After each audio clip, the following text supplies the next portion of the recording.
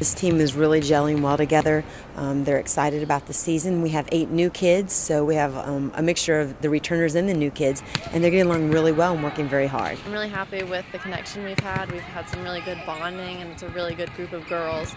So I'm really excited about that because it'll carry, like off the court, we're really good friends, so it's going to carry on the court, and I think that'll be really good for our season. You finally don't have to practice against each other. Your thoughts going into this weekend, playing a tournament atmosphere?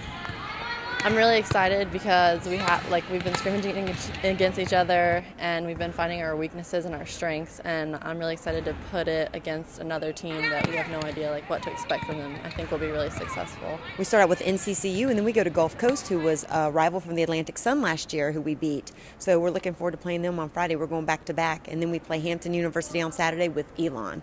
So it's going to be good.